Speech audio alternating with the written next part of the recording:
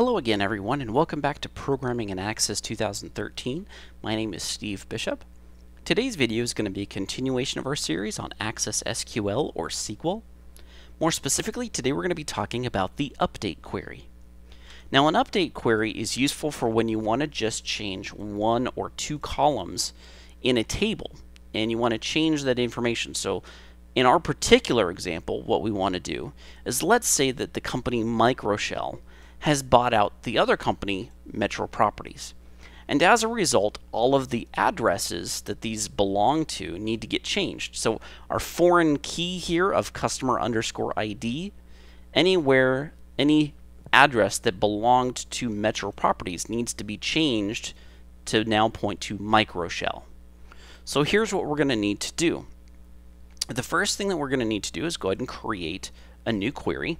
And I'm just going to go right into the SQL view.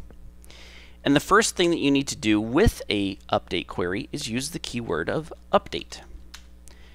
After the keyword of update, you need to specify the name of the table that you want to make the change on. And that would be the table 1 addresses, because what we're eventually going to need to do is change this value here and this value here to be equal to 6 instead. Because if you recall, the relationship between table 1 addresses and table 1 customers is that the ID field of table 1 customers is the primary key to customer underscore ID. It's the foreign key reference here back to table 1 customers. So you see customer underscore ID of 1 and 3 need to be changed to point to instead the 6 of table 1 customers. Hope everybody's got that. Okay, so what we need to do then is we need to update the table 1 addresses, okay? Because that's the location that contains that row, the column of information that we want to change. Next, we need to use the keyword of set. And in the set keyword, after the set keyword, we need to specify the column name of the table 1 addresses that we want to make the change on. And again, that's customer underscore ID. We're changing wherever it says 1 and 3, we need to change that to 6. So we're going to set customer underscore ID, and we're going to change that to 6. Now, whenever you're using the column name, if you recall, it's a good idea to use the full location name. So that includes table 1 addresses, the table, as part of our declaration of where we're pointing to. So table 1 addresses dot customer underscore ID is equal to 6. It's just a really good idea to include the table name as part of this. It's not necessary, but it is definitely recommended.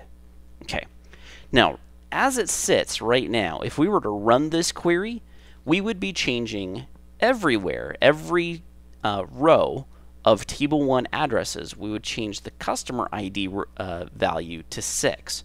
So that would mean that this value would be changed to 6, this value would be changed to 6, this would be changed to 6, and this would be changed to 6. And that's not what we want to do, right? Because not all of these companies got bought out by Microshell.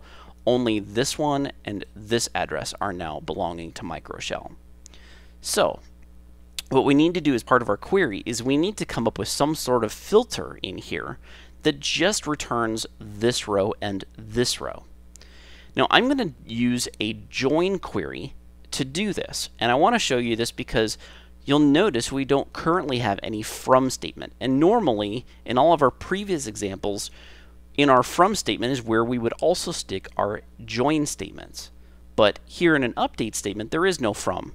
Instead, you need to put it as part of your update. So your join statement goes in your update clause here. So we're going to do inner join.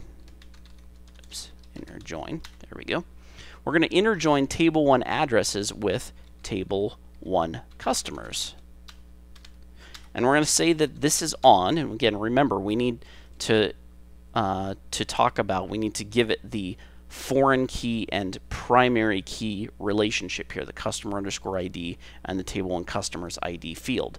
That's our relationship between the two tables. So that's where we say, as part of our on statement, we're saying on table 1 addresses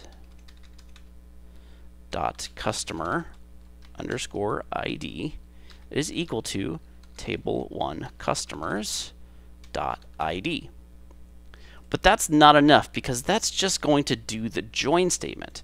That's going to kind of give each one of these, it's going to give us a result where all 4 of these table 1 addresses show the customers, but it doesn't filter it down to just those 2 rows just quite yet. So what we're going to do is we need to also include a where statement. So we're going to use where, and now we can specify table 1 customers dot, and if we look at the table 1 customers, we can use the fact that customer name is the same in both of these. We can use that to our advantage. So I'm just going to copy that, and customer name equals, and then in quotation marks, Metro Properties. So now what we're saying here is update table 1 addresses with an inner join on table 1 customers on the values of customer underscore ID equal to table 1 customers dot ID. We're going to set table 1 addresses, the customer ID field, to 6, wherever currently table 1 customers dot customer name is equal to Metro Properties.